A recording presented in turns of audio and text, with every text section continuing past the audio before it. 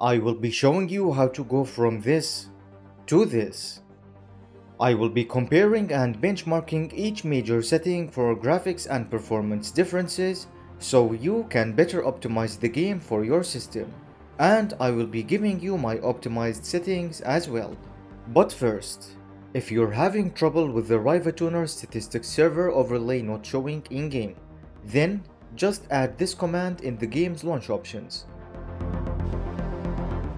And in RTSS, select the medium application detection level and turn on stealth mode. Now, let's get into the comparisons. The boost player contrast setting can be very helpful, especially if you already have trouble spotting enemies. It basically adds a white halo effect around the player models, making them much easier to spot at all distances. Take a look at this setting in action in a couple different distances and judge for yourselves.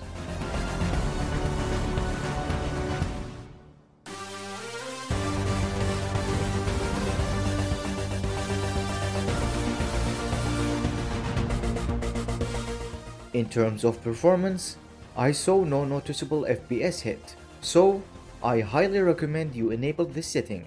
I will leave you to the rest of the comparisons and jump back in when there is something important to note.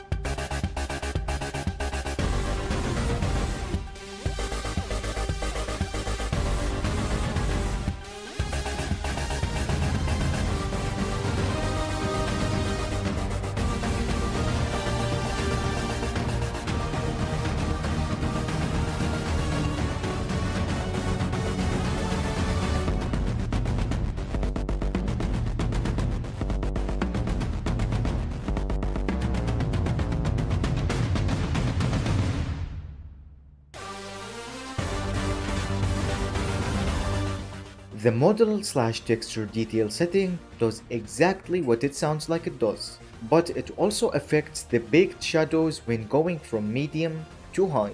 Since all of the maps in this game use baked shadows, it's a necessity to use high, assuming you have the required VRAM on your system.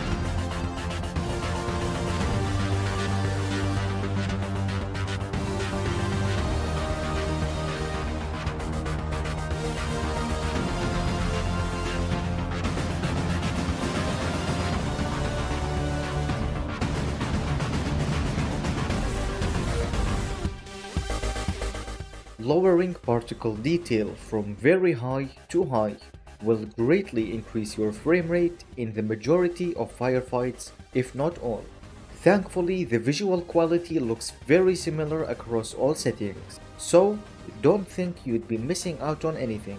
Those extra frames will actually help you when you need them the most.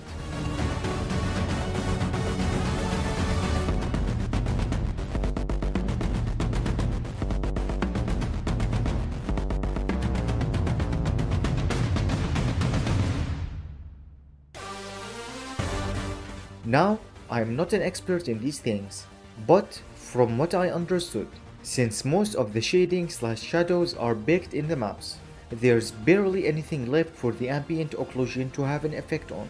Therefore, it mostly affects dynamic things like your character's hand and weapon, player models, litter on the streets like water bottles, and things like that. Therefore, this setting has a minimal impact on image quality than what we would have normally expected.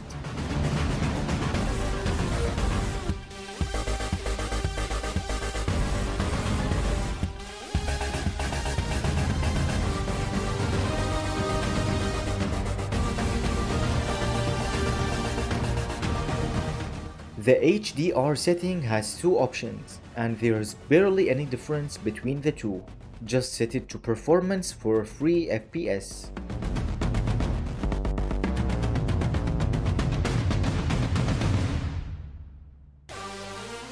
For some reason, the game uses the FSR 1.0 implementation, and it looks as bad as it sounds, introducing severe aliasing to the image, and the FPS boost is barely noticeable, so just keep this disabled.